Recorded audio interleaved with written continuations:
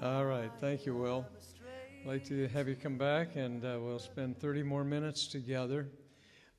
Just wanted to draw your attention to the back of the little card that you were given with the schedule for today, the list of our coming lecture series, November 3rd. I'd encourage you to just mark your calendar now. And I also would like to encourage you, if you would do this, consider inviting someone to come along. We'd love to see this gathering double in size. I think that the men who do come to us are worthy of that kind of attention. And so if you would just invite somebody and get them to come along, this would be a tremendous blessing to them, and I'm sure to us, definitely to us, and to our speakers. But November 3rd, Dr. John Fesco is going to be here. A series of lectures he's entitled Last Things First, and it will be very, very stimulating. Then next year we have in May 18th, Dr. Derek Thomas is coming back, and always look forward to him. And then November 2nd of 2013, Dr. Carl Truman will be back. So mark those dates. Don't let anything get in the way. Invite friends, 2 or 3 friends. I'd like to just fill this place for the next one. And then it just is a real blessing to the church, I think. Well, Dr. Hart, thank you. And now we'll let you answer all the questions. Sure. I only have 5 cards. So if you have more questions, you may bring them up while you want, or I can always take some from the floor verbally as well. So the first question, here's another. Okay. Well, on second thought,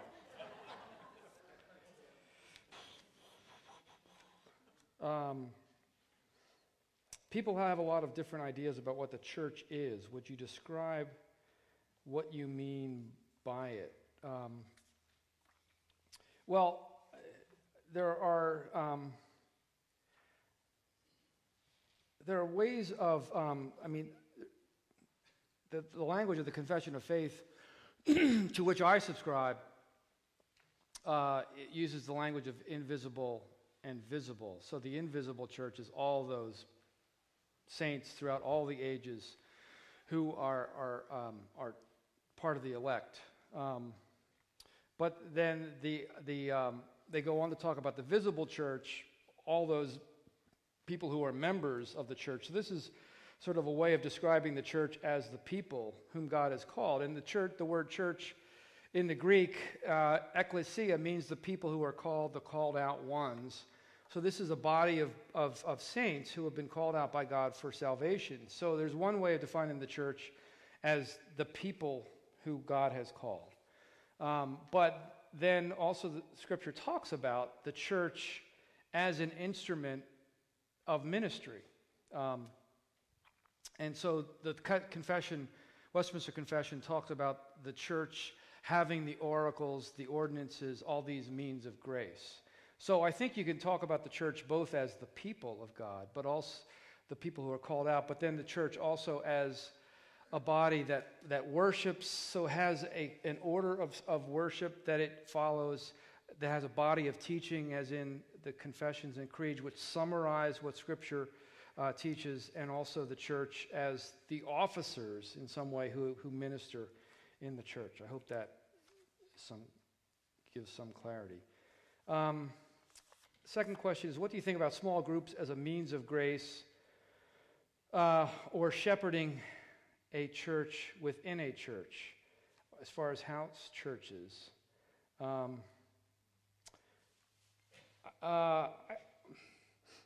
Personally, and I've been part of congregations where this has been also the perspective of the other elders, to try to discourage small groups, because sometimes they take on lives of their own and they actually become cliquish. They may become a clique within the church. And there have been some studies of small groups that suggest that when a small group collapses, when it no longer meets, that those people tend to leave the congregation. So you don't want to have that kind of dynamic in it. But people have women's Bible studies, men's Bible studies, small groups of that kind. If you're overly anal, the way I tend to be, you want to have an elder always there overseeing, making sure everything is copacetic. So, I'd like to encourage people to be content with the regular worship on the Lord's Day, other means of fellowship that the larger body may have, but not try to pull groups apart. I think segmenting congregations is not necessarily desirable. That's not what small groups are designed to do, but I do think that there's a part of them that leads in that direction, which is part of the reason for myself raising questions about them. Since there are two questions on that card, I'll come back to that one if there's time. The second one. That doesn't mean that it's a harder question, although it may be. While a young boy, George Washington made a list of resolutions similar to Jonathan Edwards. Does this give some evidence that he was a genuine believer, seeming to grow in a conversion experience? Probably not. It probably indicates, as someone else was talking to me afterwards, that Ben Franklin also made resolutions. Making resolutions was a common practice among colonial Americans. I think what I was trying to draw attention to in Edwards' own resolutions was how all-encompassing those resolutions were, and they seemed to fit his understanding of conversion. And if you compare Edwards' resolutions to Ben Franklin's resolutions, they really are of a different order. So I admire George Washington in many ways. I'm not persuaded that he was an Orthodox Christian. That doesn't mean that I delight in that in any way, but I don't think the founding father of the United States was necessarily an Orthodox Christian, if that's at all going on. So, next question. Children who grow up under the Isaac model of conversion do not remember their entrance to the church, i.e. their baptism. However, what they do grow up seeing and remembering is being barred from the Lord's table until they can verbally articulate what the elders want to hear. Are we inadvertently teaching our children an evangelical conversion model by denying them a means of grace until they can obtain a certain level of understanding? Is the sacrament of communion the one means of grace where faith must be accompanied with knowledge before one can receive it? I would say the Lord's Supper is a sacrament where the understanding required is not the understanding the presence of Christ or the nature of Christ's activity in it. And our pastor in my home church in Hillsdale has been leading a Bible study on the sacraments. And I'm pretty sure he's right about this, that when Paul talks about discerning the body in 1 Corinthians 12, it doesn't mean that your sacramental theology has to be in order for you to partake of the Lord's Supper.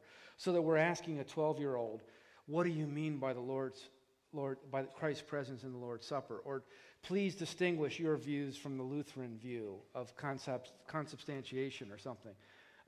What the body here means, at least directly in 1 Corinthians 12, following my pastor here, is that there were groups, there were factions in the Corinthian church, and the way that they observed the supper, not everyone was able to participate, or the people who were closer to the table were getting a better share of the goods than others. And so there was a factionalism in the church there. So recognizing the body means recognizing that this is one meal for everyone and allowing everyone more or less equal access to the elements of the supper. So recognizing the body in that sense is not necessarily referring to Christ's presence in the elements, but as much as it is recognizing Christ's presence in all the believers who are partaking of the Lord's Supper.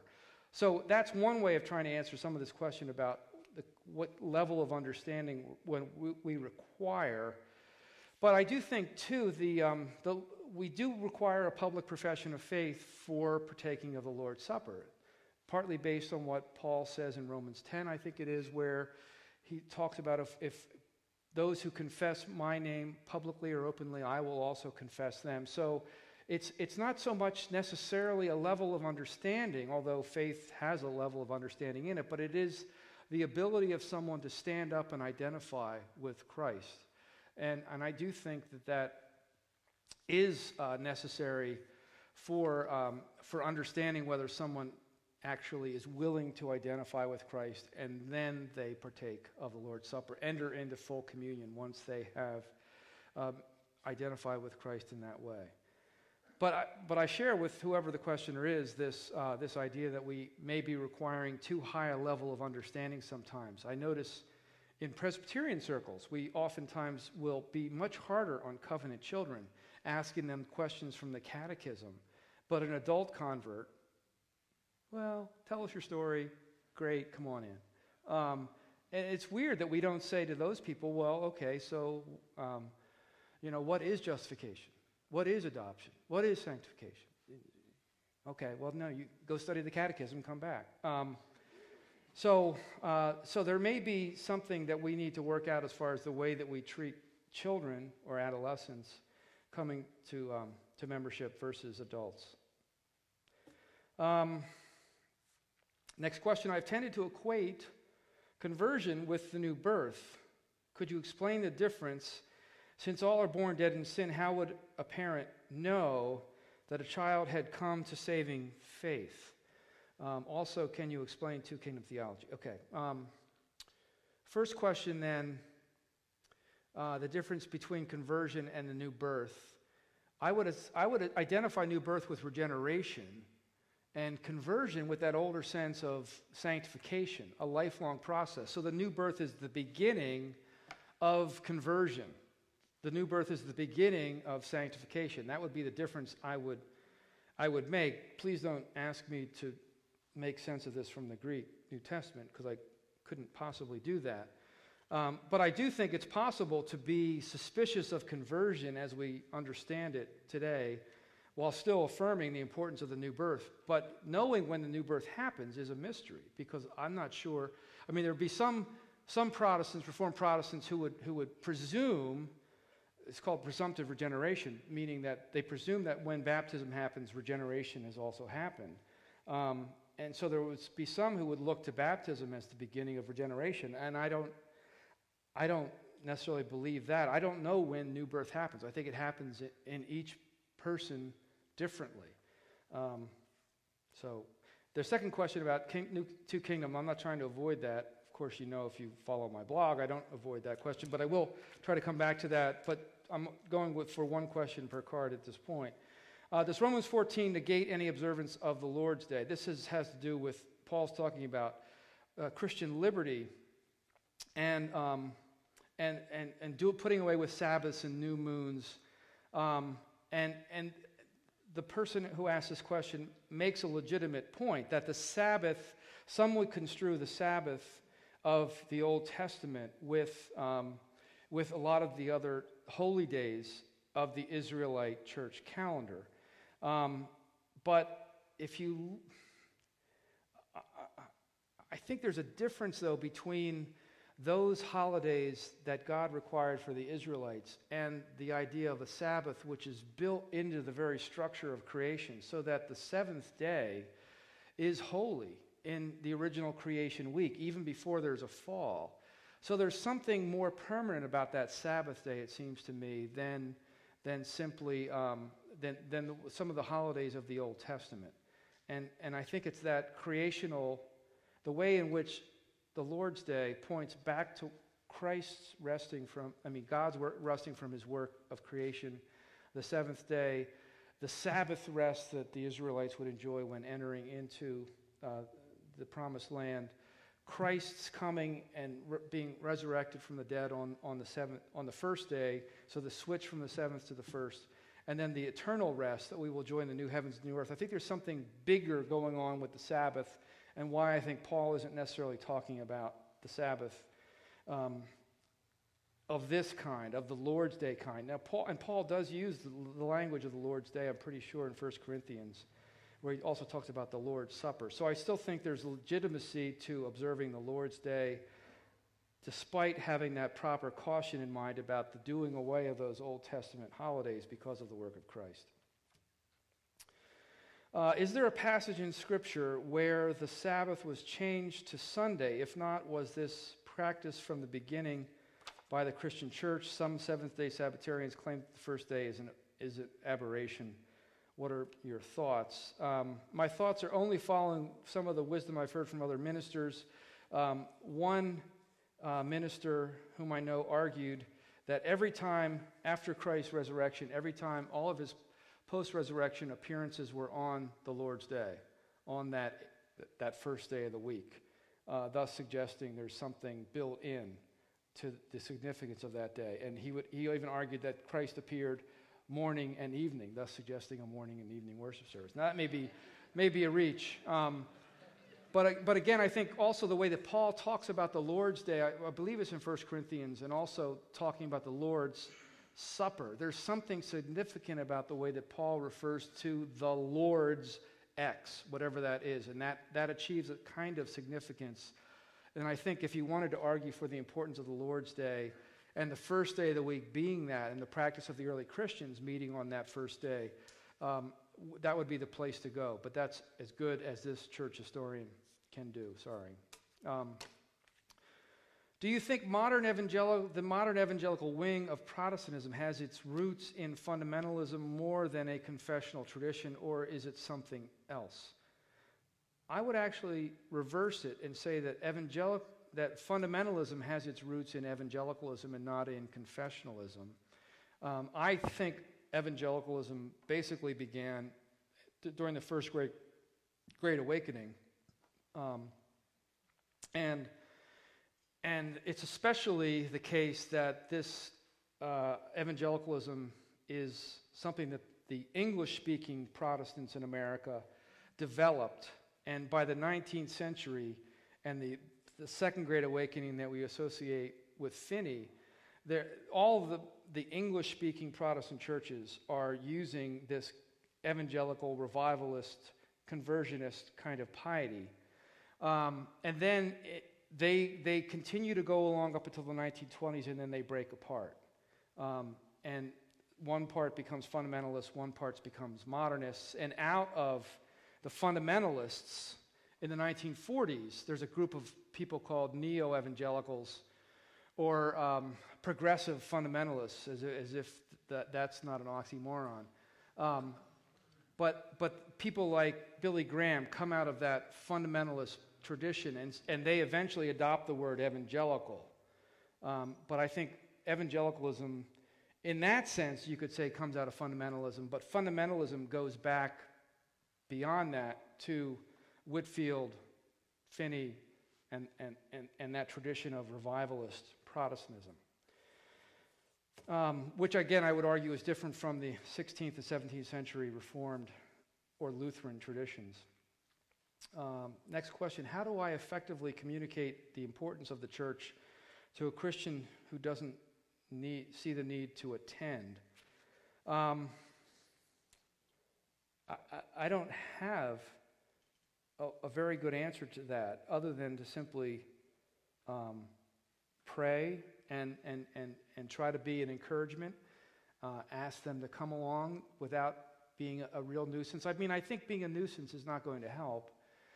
So some kind of quiet, patient encouragement, unless, of course, it's a member of your family or someone over whom you have authority, like a child. Then you make them come. But otherwise, I think you try to argue for the benefits that are there in the preached word, in the Lord's Supper, and in baptism, the importance of having the oversight of a body of pastors and elders.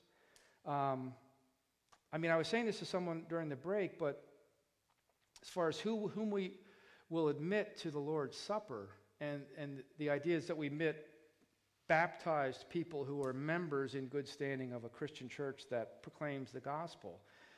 And I don't want to get too provocative about this, but I don't know if someone's a Christian unless they're a member of the church and have been baptized. I mean, it's only their word that I'm taking on this.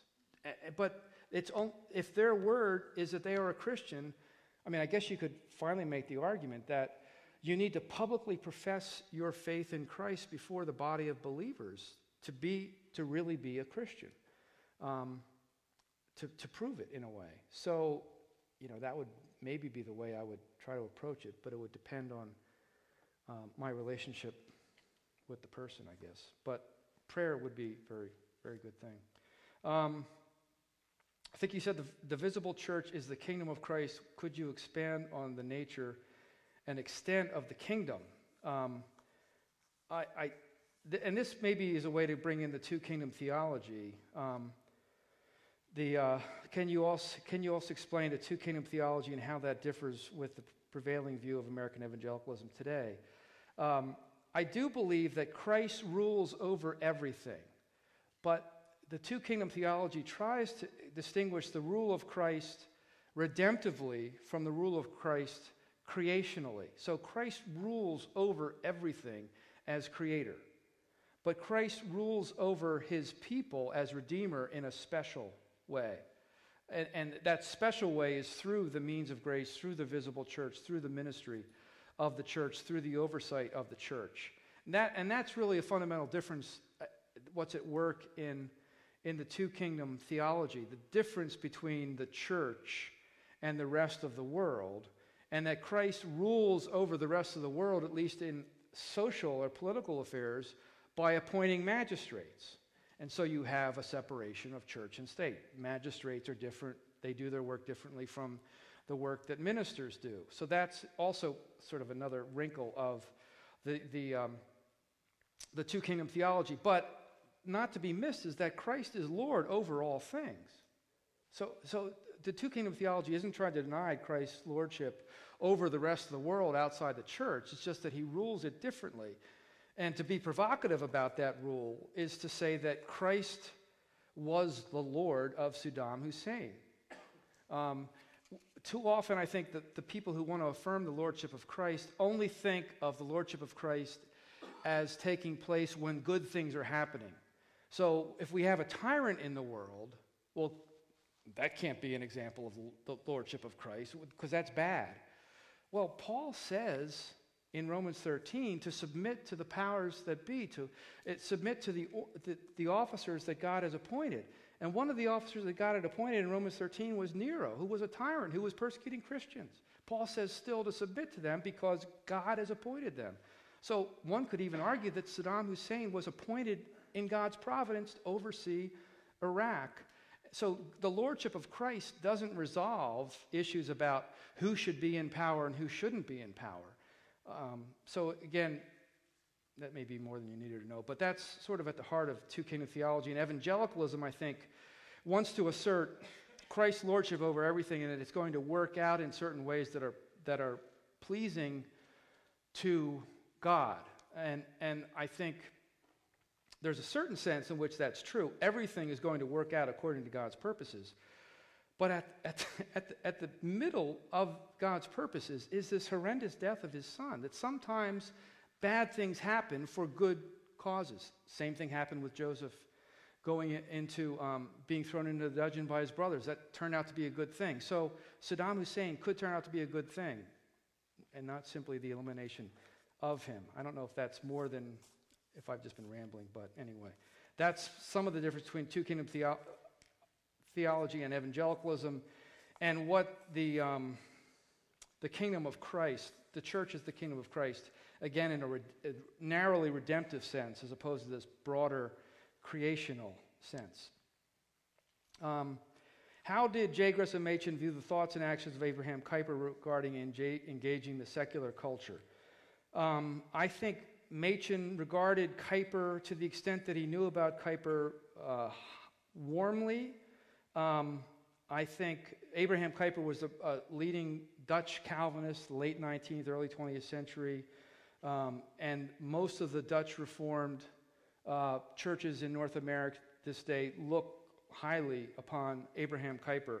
He was also not too shabby a figure in the sense he was a prime minister of the Netherlands from 1901 to 1905. Very important figure in Dutch history and Dutch church history. And Kuyper spoke at Princeton Seminary in 1898, gave the Stone lectures there. Machen would not have been a student there at that point. He came later. So he wouldn't have known a lot about Kuyper, but he would have known enough to respect Kuyper. Machen had a lot of respect for the Dutch Calvinists that he knew in Grand Rapids, Michigan. But I have explored their thought more, and I think there were some divergences between them that I don't know that Machen himself would have worked out or thought about. So I think only at that time there would have been largely warm thoughts, and there would have been no objections, I think, to Kuyper establishing a Christian university or Kuyper establishing, well, Machen may have had doubts about establishing a Christian labor union or a Christian political party. But I can only say may because I don't know that Machen commented on that. How does a person raised in the church without a conversion experience be assured of their faith when doubts come or fight the desire for an experience of conversion? The way I think any person who has doubts about their faith should be reassured, in part, comes from the ministry of the Word on the Lord's Day, and actually taking to heart when the minister proclaims the Word, trusting in that Word, trusting in Christ. The Lord's Supper, I think, can be a great consolation for those who are doubting. The Heidelberg and Belgic Confession both speak about, as surely as you touch the bread in your hands and taste the bread or wine in on your mouth, that surely you know that Christ has died for you. So if you try to think about observing the Lord's Supper in that way, it could be a way of gaining assurance. But it depends on what the specific doubts may be, and if the doubts are whether you believe enough, even the faith of a mustard seed can move a mountain. I think any small trace of faith is stunning and great. But there are going to be seasons where doubts are there. I would also say talk to your pastors. That's why God has given us pastors and elders, to talk to them to find ways of being reassured in your faith. Okay. Can an overview of historical role of the church in America's war, can you give, an overview of the historical role of the church in America's war for independence and critique it? Or a book recommendation.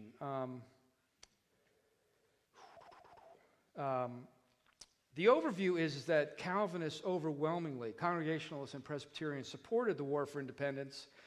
I believe the king at the time called the war for independence a Presbyterian war because there were so many Presbyterian ministers in support of it. Of course, the only signer of the Declaration of Independence was a Presbyterian minister, John Witherspoon.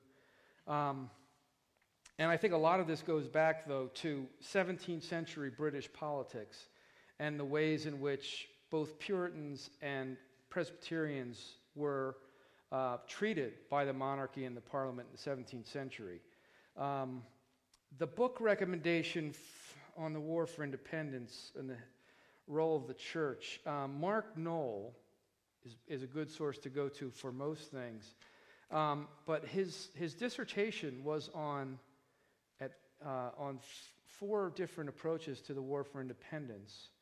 And I don't know if it's in print anymore, but if you can find anything by Mark Knoll on the Revolutionary era, that would be useful.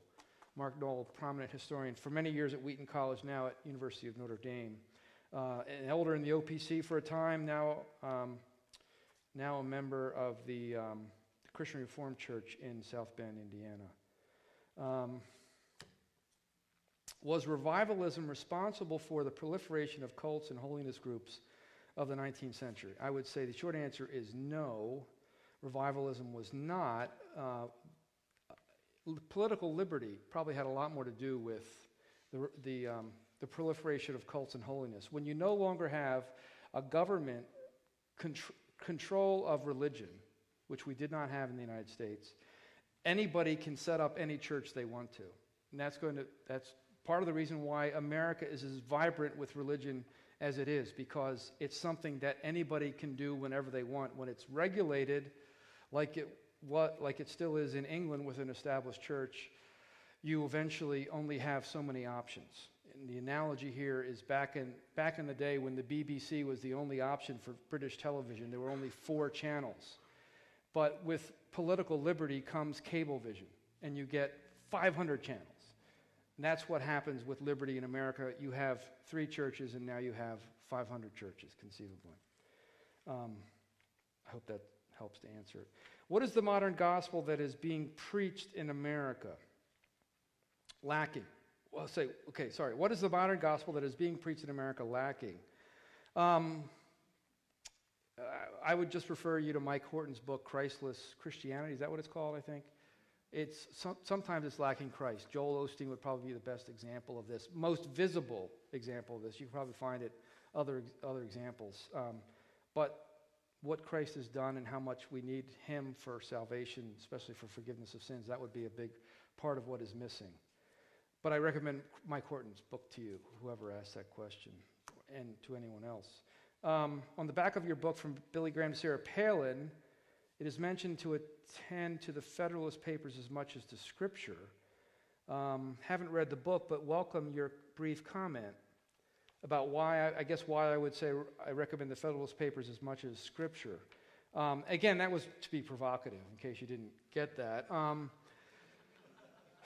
The reason for saying that is to understand the American polity.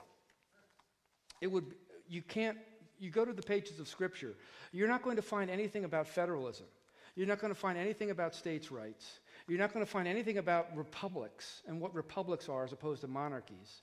But if you go to the Federalist Papers, you're going to see a lot of very intelligent debates about the differences between a city-state, a republic, a federal government, what the role of the states should be in the new United States of America.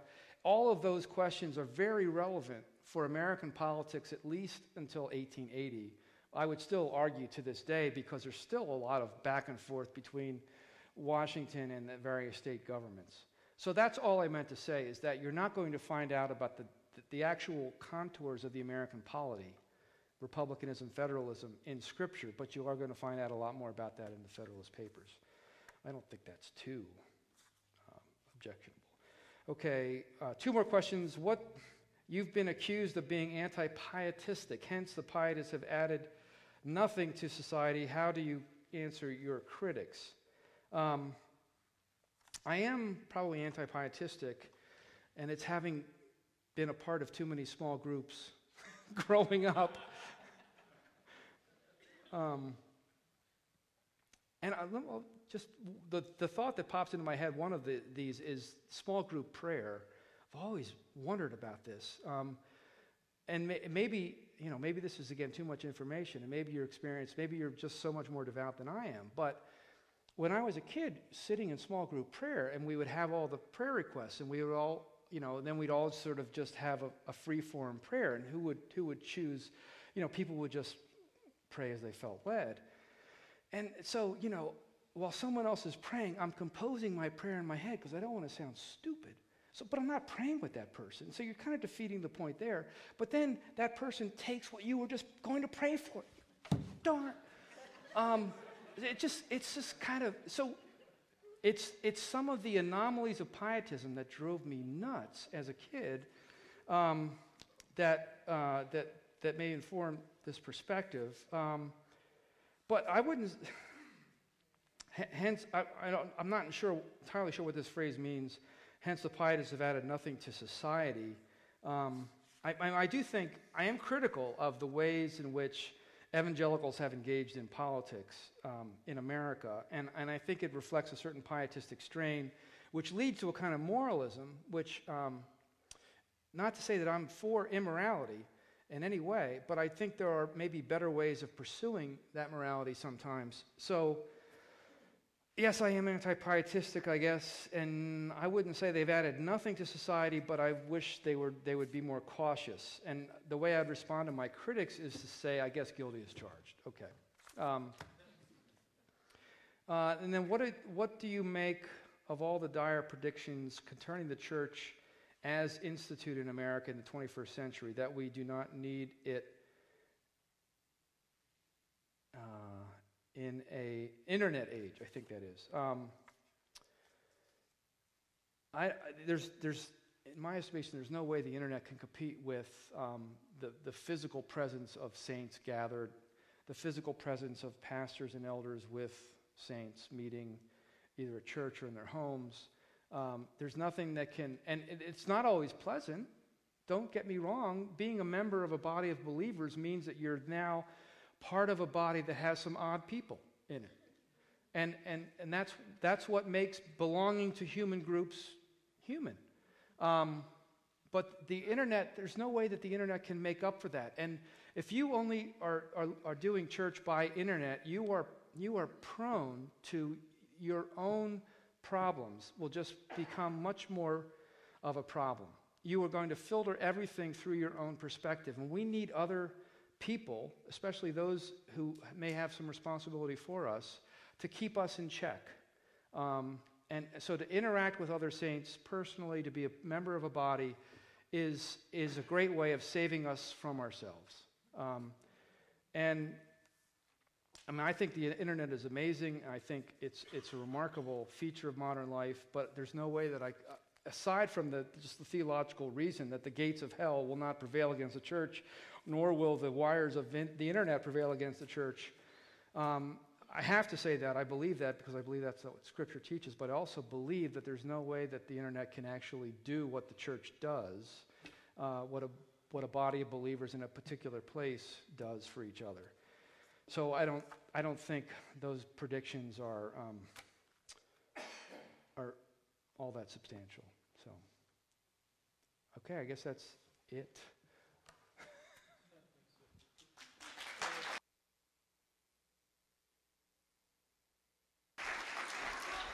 Well, thank you very, very much. Well, this will give all of us food for thought, and we can go away and think about what we've been taught today. And it's just been a delightful time, a very helpful time. Why don't you stand with me and we'll pray, let you go. Thank you again for spending these hours with us. Also, those who attend Cornerstone, Dr. Hart will be with us tomorrow morning. I invite you to come and enjoy the service and worship together. Heavenly Father, thank you again for our day, for what we've learned, how you've instructed us. We thank you for Dr. Hart and ask that you would continue to bless him and his ministry and his work. And Lord, just keep us safe. May we grow in faith. May we gather again at our home churches tomorrow just to worship and to be in your presence with other believers. So we commit ourselves into your care. May you be honored in all that we do. In Christ's name, amen. God bless you. Thank you. You can certainly come and greet Dr. Hart if you'd like.